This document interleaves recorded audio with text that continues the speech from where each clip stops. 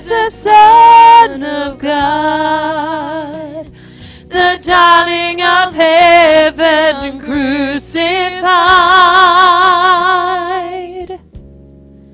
Worthy is the Lamb. Worthy is the Lamb. Worthy is the Lamb. Worthy. Worthy is the Lamb, seated on the throne.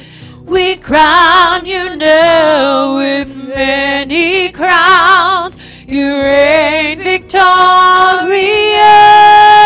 You are high and lifted up, Jesus, Son of God, the darling of heaven crucified. Worthy is the Lamb. Worthy is the Lamb. Worthy is the Lamb. Worthy is the Lamb. Worthy is the Lamb.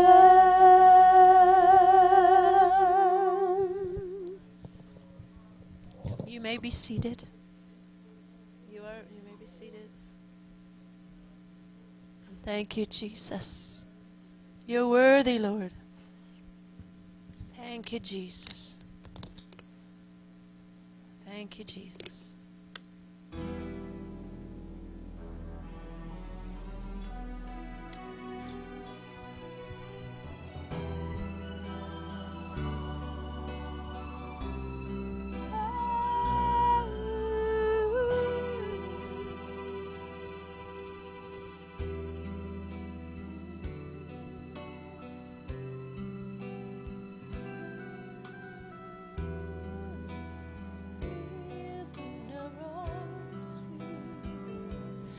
Down the Via Dolorosa in Jerusalem that day, the soldiers tried to clear the narrow street, but the crowd pressed in to see the man condemned to die on Calvary. I might need you to sing this, Stephanie. He was bleeding from a beating. There were stripes upon his back, and he wore a crown of thorns upon his head. But he bore with every step the scorn of those who cried out for his death. De la Via Dolorosa, called the way of suffering. Like a lamb came my Messiah, Christ the King. But he chose to walk that road out of his love for you and me. Down the Via Dolorosa, all the way to Calvary.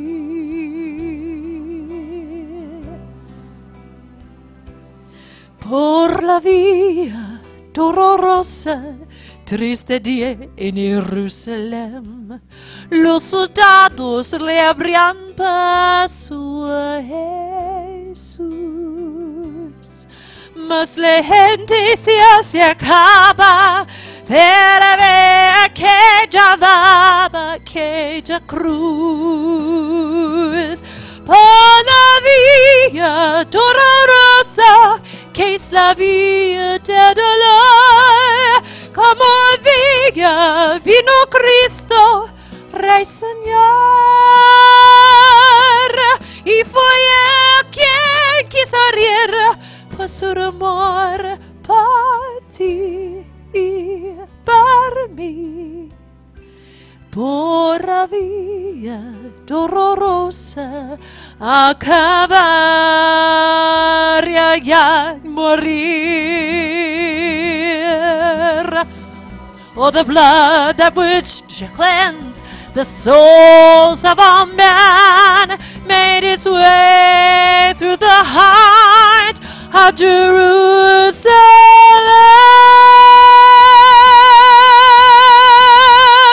to the Via Dolorosa, called the way of suffering.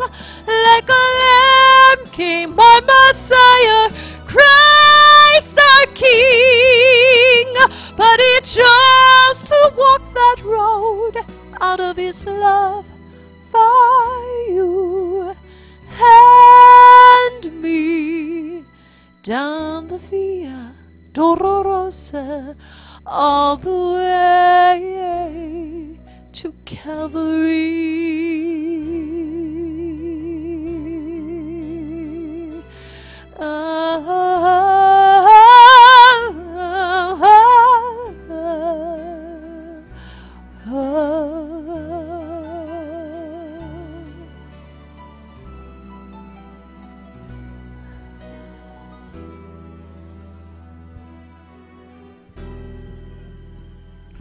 When we talk about the sufferings of Christ, it's hard for us to really comprehend.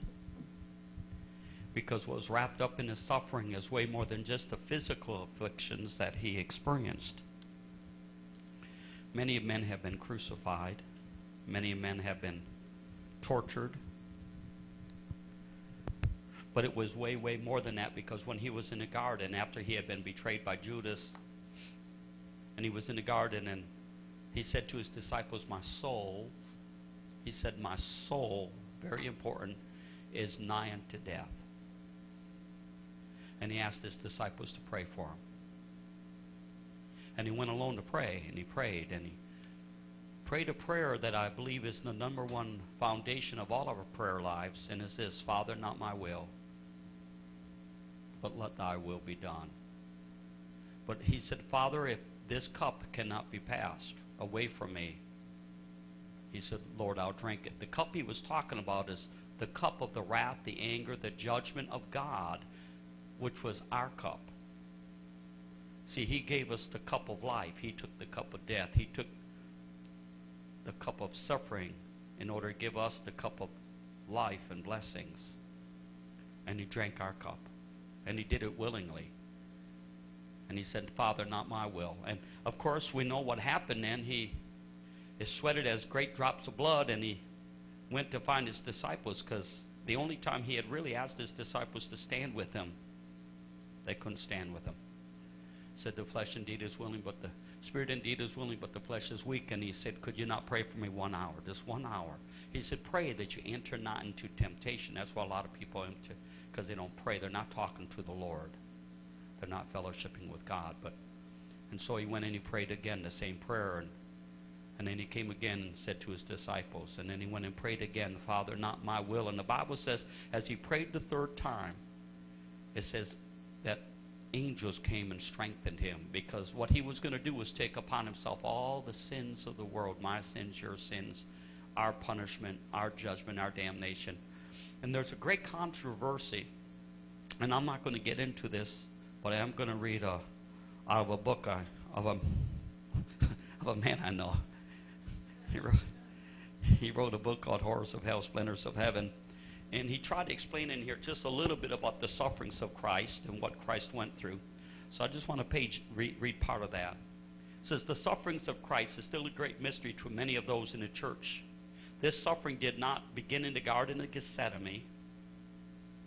It literally began before the creation of all things. The sufferings of Christ began, the sufferings of God began before the creation. The scripture declares he was slain before the foundations of the world. And I give a number of scriptures here which backs that up. Revelation 13:8. And all that dwell upon the earth shall worship him whose names are not written in the book of life of the Lamb slain from the foundation of the world. 1 Peter 1:19-20. But with the precious blood of Christ, as of a lamb without blemish and without spot, who verily was foreordained before the foundation of the world, but was manifest in these last times for you. For his birth, from his birth to his resurrection, Jesus Christ has suffered for you and me. In Isaiah chapter 53, it says he was a man of sorrows, acquainted with grief. It broke his heart to see the masses of humanity reject him as their Messiah. For he knew that there was no other way than through himself for men to be saved. We can only become partakers of the divine nature through the seed of Christ within the soul of our hearts. It truly is all about Jesus. I would challenge every believer to buy a new Bible and with a yellow highlighter highlight every time it refers to Jesus in an intimate and personal way, beginning in Matthew through the end of the book of Revelation.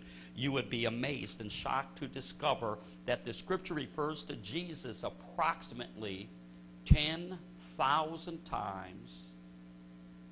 That's 10,000 times in approximately 350 pages.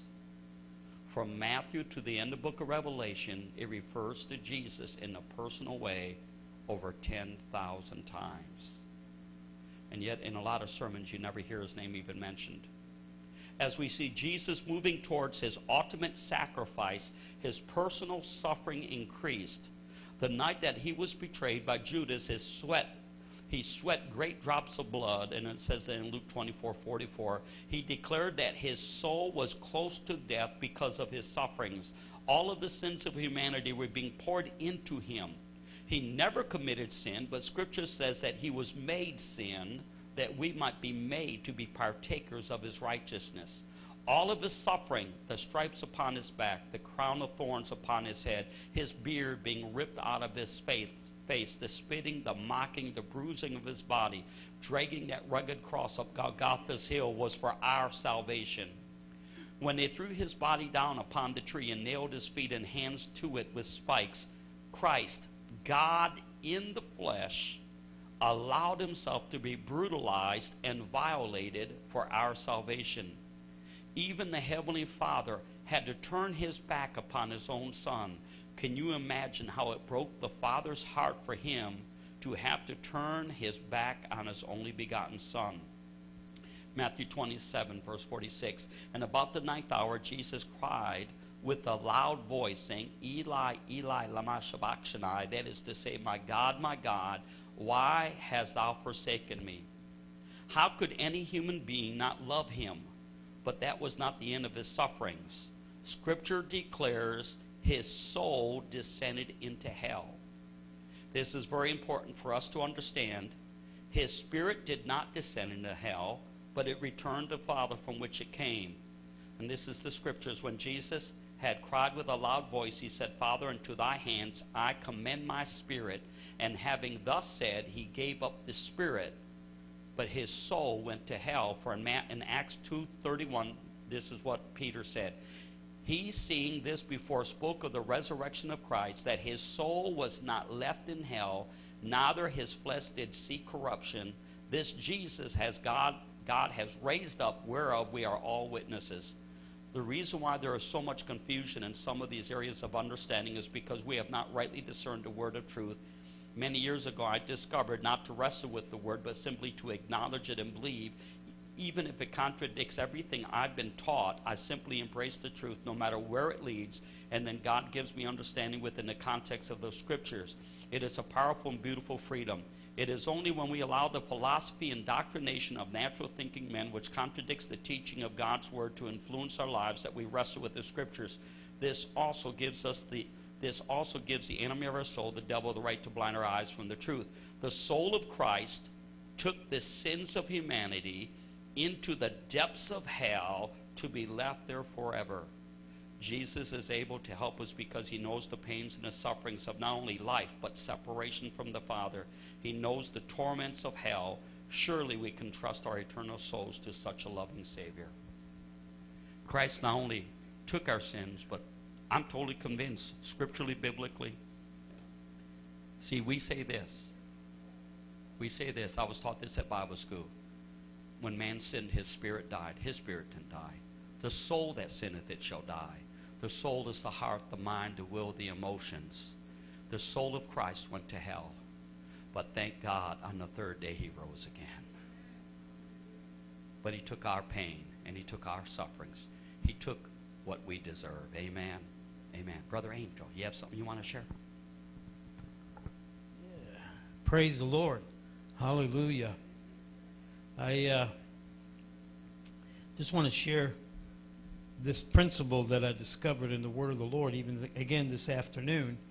And as I was thinking and meditating upon it, there's some mysteries in God we do not understand, especially when it comes to his death and resurrection and all the other things that the Scripture implies to us. And in Hebrews, the 12th chapter, in verse 2, it says, fixing our eyes on Jesus, the author and perfecter of faith, who for the joy set before him endured the cross, despising the shame, and he sat down at the right hand of the throne of God. The writer to the Hebrews indicates to us that we ought to have a fixed vision. He's the author and the finisher, and our eyes should be fixed, focused totally to what he accomplished for us on the cross. The Scripture tells us here in Hebrews two very important things: that he is the author or the initiator of faith, and he is the completer of faith.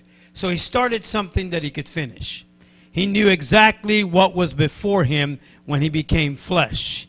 The program was already set in eternity, as Pastor has already declared to us. Before the foundations of the world, he was slain. But then it says something that I think becomes a little more difficult to understand. And it's kind of a dichotomous thing. How could one thing lead to the other? And how could it be possible that one thing that is the opposite of the other accomplish the full purpose of the living God? Listen to what the Word of God says again in that verse. Who for the joy that was set before him. Who for the joy that was set before him, he endured the cross. Now when we think of the cross and we think of joy, we don't see how they come together. We think of suffering and pain as one of the most horrible things that can happen. If you've seen some of the films and movies, or even if you've read your scriptures, you know how painful experience. Isaiah talks about his beard being ripped from his face. He being so disfigured that you could not recognize him as a human being anymore. He was just one bloody mess. And as he's going through all of this, and the Roman soldiers had a game that they played. Whenever they were going to crucify somebody, or in Jesus' case, they put literally a bag over his head. You have to see the scene. They got this bag over his head, and they are beating him. And your scripture said, they said to us, prophesy. That's exactly what they were doing. They were putting this bag over his face and then beating on him and asking him to prophesy as to who hit him or who struck him. And so all of this pain, all of this agony is going on. He is going to the cross. We understand that very clearly. His disciples run away with great fear. He's bleeding to death on the cross. He has to literally lift himself up just to breathe. And that went on for hours and hours and hours and hours. And in all of that, this is the point that became so very real to me. He counted it all joy. The scripture said that God counted it joy. Now, in the natural, that would seem to us a very sadistic thing. How could you count all that pain, all that suffering as joy? But the scripture says, for the joy that was set before him. Because there's a principle in God that we all need to learn. Is that people who understand the heart of the Father can look into the eternities and understand that all the struggles they're going through now, Romans says, are not worthy to be compared with the glory that is to be revealed. And Peter talks about the fiery trials that we're going through because we're going through changes. And some go through changes real easy, and others get all upset and they go through changes, all kinds of changes. But the Bible says that for the joy that was set before him, when the Father set out the cross, the Father said, this is going to bring joy to my heart. Jesus did not view the cross as a painful, destructive event in his life. He saw it as pleasing the Father and bringing joy to the heart of the Father. It brought joy to the heart of the Father. Now, in the natural, as I said, it would seem, that's crazy. How could you, all that bleeding and all that suffering and all that pain, how could you count that as joy? No joy in that. But see, it's like when they said to Jesus, the scripture says in the New Testament, they said to him, you are not yet 50 years old, and have you seen our father Abraham? And he replied, Abraham rejoiced to see my day. Abraham saw the day of the crucifixion and the resurrection. When did he do that? When he took his son to Mount Moriah to sacrifice him. God had already promised him. God had already said to Abraham, listen, your seed is going to bless the nations of the earth. Therefore, when God asked him to sacrifice his son, Abraham, in his mind, in his spirit man, is saying, if he's asking me to give up my son, it must mean he's going to give me my son back. It must mean that my son is going to be resurrected. Now, it's hard for you and I to begin to see through pain. In fact, a couple of years ago, I wrote a book on the power of pain, trying to understand all of the issues that are going on in our lives that maybe we don't understand or others may not understand. And in the life of Christ, I'm sure that when his disciples were around the cross, they were brokenhearted. Even the New Testament reminds us, haven't strange things happened in Jerusalem today? The men that walked on Emmaus who didn't even recognize them, because that's one of the things that pain does. Pain causes you not to be able to see into the realm of the Father the way the Father wants you to see. In the case of Jesus, he could see through all of that. That's why he prayed, not my will be done, but thy will be done. God, I'm not interested in my human perspective on this. In the humanness of me, I would shrink away and I would ask you to send all the angels of heaven, because he said I could call for legions of angels and y'all will be in trouble. The soldiers didn't have enough sense. After they got slain in the spirit the first time, they should have ran. But they got up again and they went at it again. And all the things that Jesus did. And yet in his pain, listen, in his pain, he took the time to be a healer. In his pain, he took the time to be a forgiver. When Peter cut off the ear of the servant, Jesus reached down, dusted it off, and put it back on his face. That would have caused me to repent. That would have caused you to repent. You the king, you the king, you the king, I believe in you. On the cross, he dies and he tells the man, today you will be with me in paradise, expressing the power of forgiveness. So he was able to work through pain until there was power release. I believe that he becomes our example in that. I believe that that's the way Father God wants us to approach life. We may not fully understand some of the things that we go through, but Jesus is what? Our example. In all sufferings, he is our example. And he was able to go through some stuff in his humanness only, number one, because he depended on the Father. Number two, because he was a fully Spirit-filled man. He did nothing that he could accomplish without the power of the Holy Spirit. That's why I often tell people the same Spirit that dwelt in the body of the Lord Jesus Christ now lives in your body. The same Holy Ghost that was on the cross when he died, the same Holy Ghost that he commended to the Father when he said, Father, I commend my spirit unto you. The Spirit of God that had come to live in that holy body, that was there when the healings took place, that was there when the miracles took place, that was there when he walked on water, that was there when he stopped the storm, it was there when he resurrected those from the dead, opened the blind eyes, extended the crippled hands. That same Holy Spirit is now here living inside of your body and my body to help witness to the fact that he's the King, eternal, immortal, invisible, the only wise God that rules forever and ever.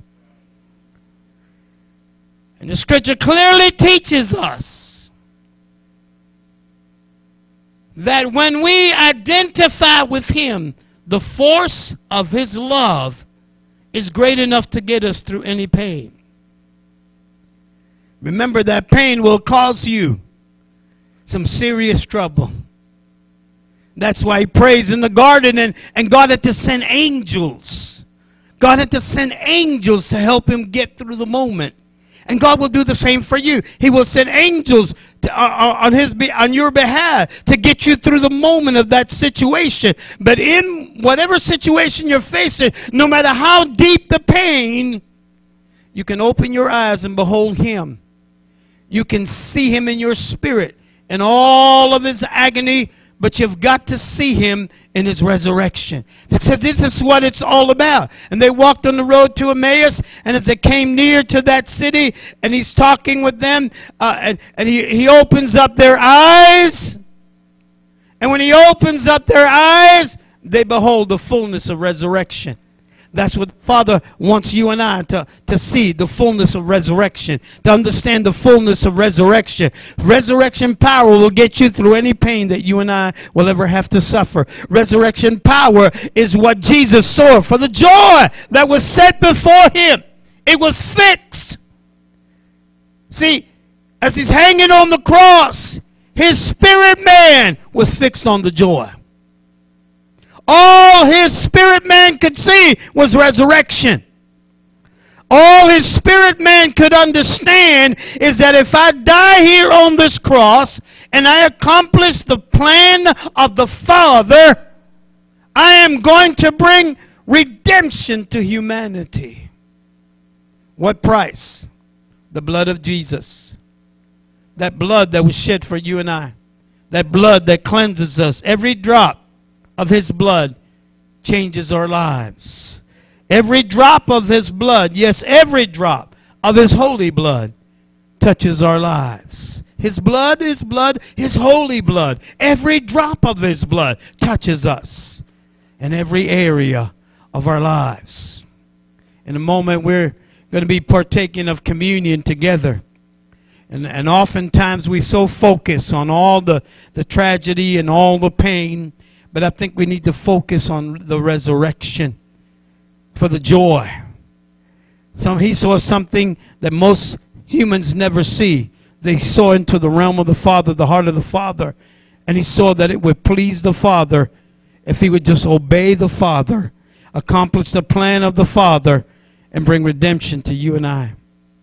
Oftentimes we sing, oh, the blood of Jesus, and we see all the other things that we read in the scriptures, and somehow we don't seem to understand the great power. The joy of the Lord is your strength.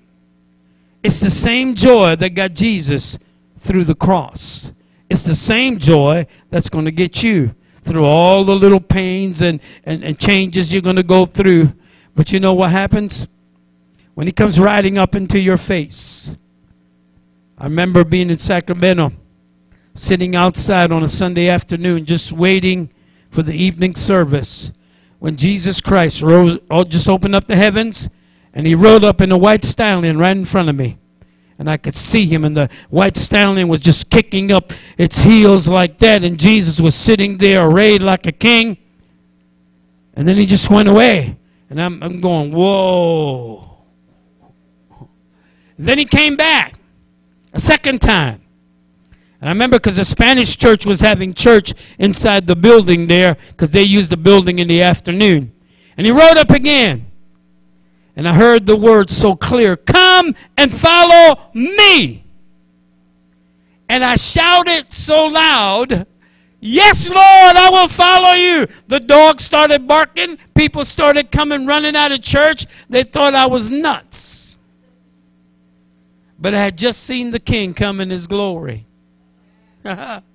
See, that's what we need a vision of tonight, this evening.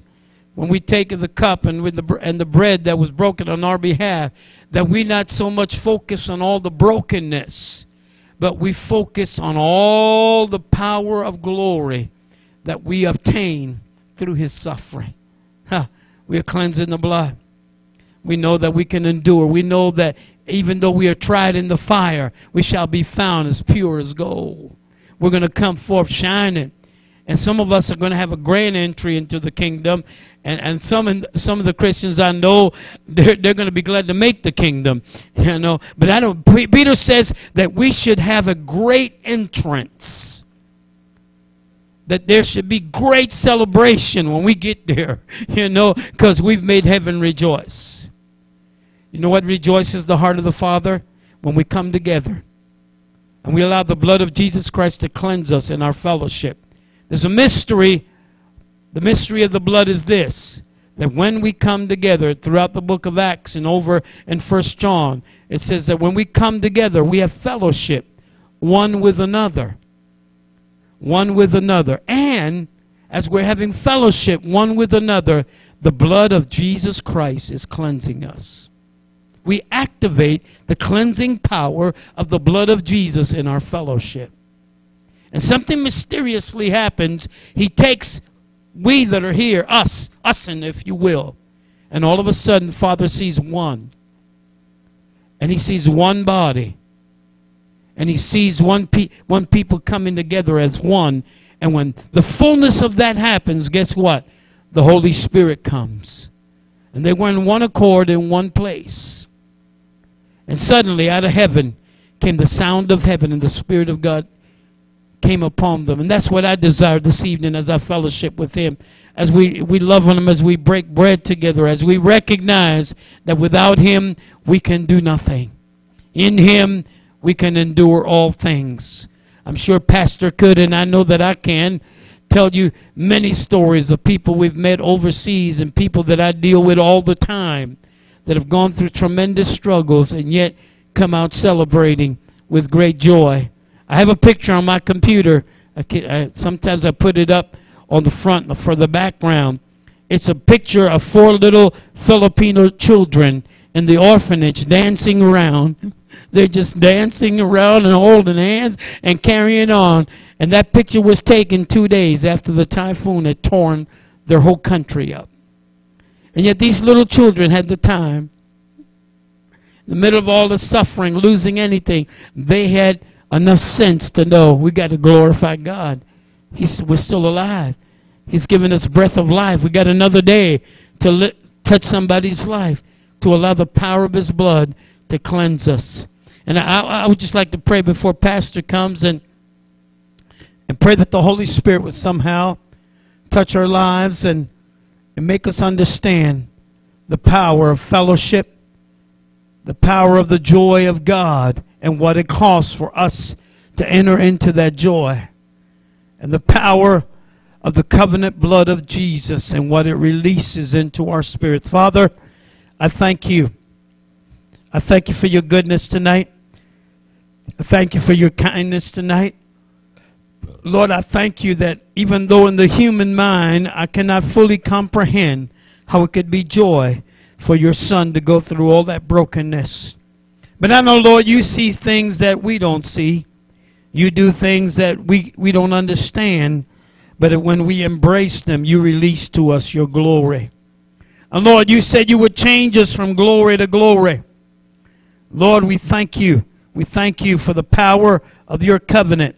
We thank you for the power of the covenant blood that was shed for us. We thank you for the broken body by whose stripes we are healed. We thank you, Lord, that this evening as we enter into your presence deeper, as we break bread with one another, that your hand is going to be mighty upon us.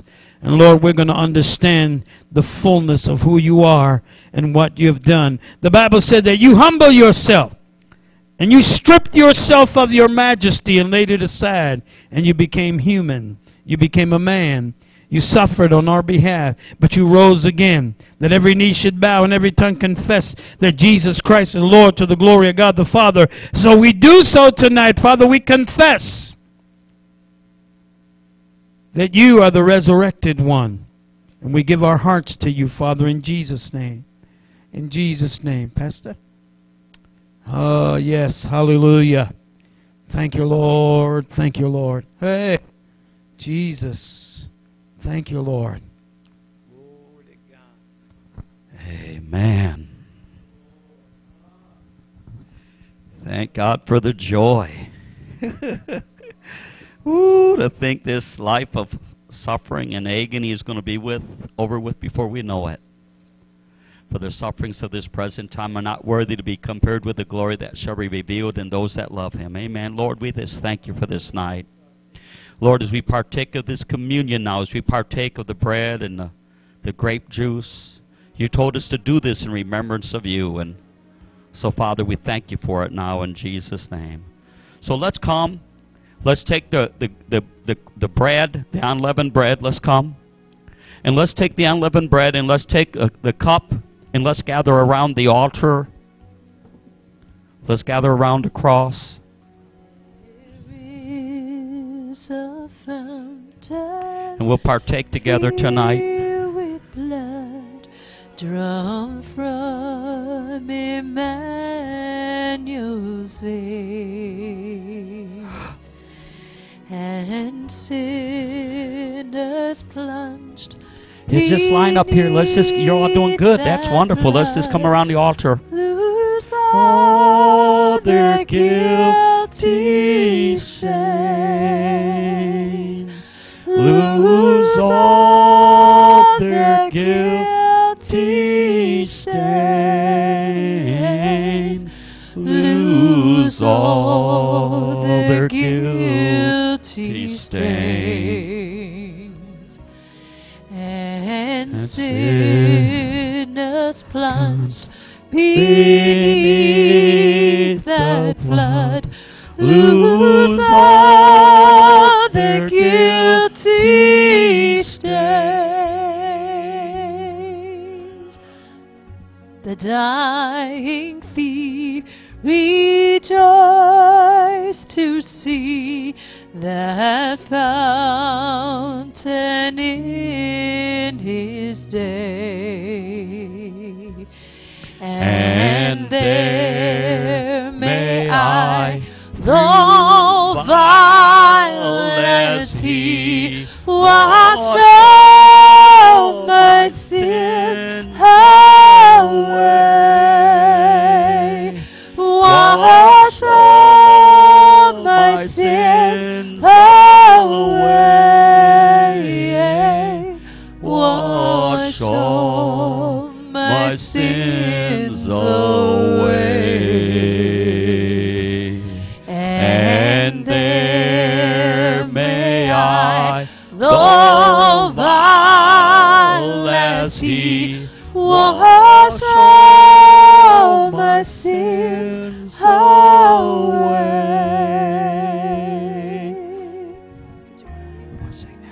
For since by faith I saw the stream, thy flowing wounds supply,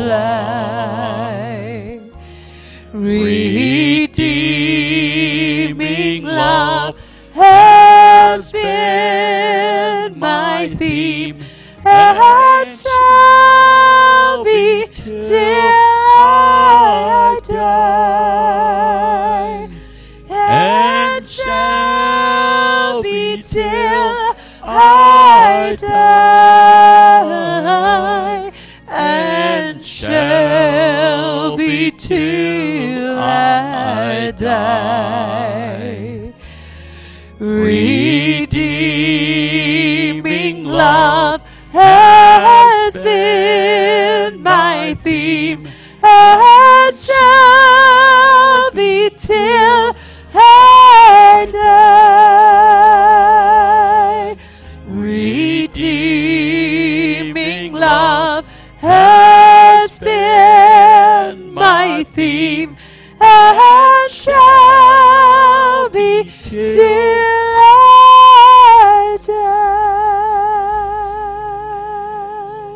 in Matthew chapter 26. As they were eating, Jesus took bread and blessed it and brake it and gave it to the disciples and said, "Take, eat.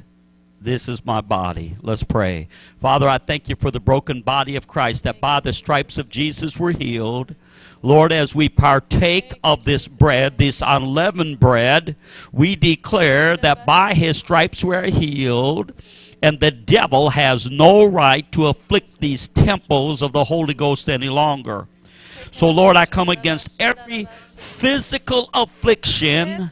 I bind it in the name of Jesus, and I command every physical, mental, emotional affliction to be gone now in the name of Jesus Christ of Nazareth, and by his stripes, right now, right now, right now.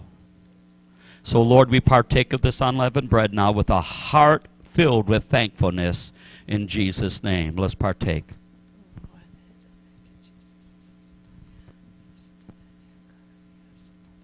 Thank you, Jesus. Thank you, Jesus.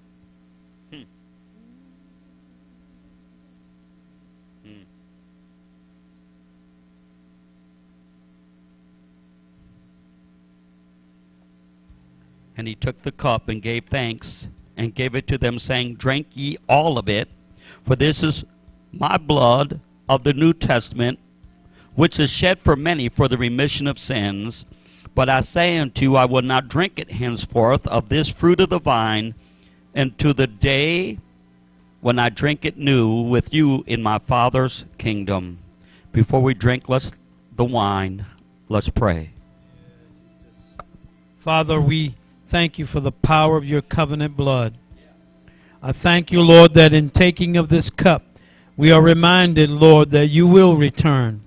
We're also reminded, Lord, that we activate the power of your covenant. We remind ourselves, Lord, that that covenant is actively working right now in our lives. Let the full blessing of the covenant touch each and every one of our lives tonight as we partake of this cup together in Jesus' name. Amen.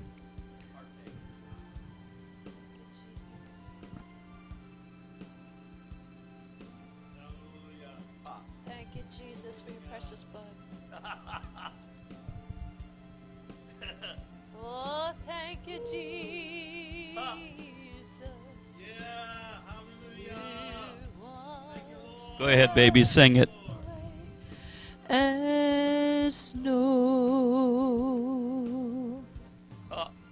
Oh, the blood of Jesus, singing, oh, the precious blood of Jesus, oh, the cleansing blood, oh, the blood of Jesus, it washes white as snow.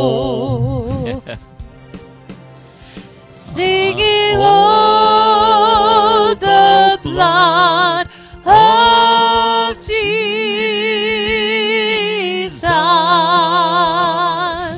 oh, the blood of Jesus,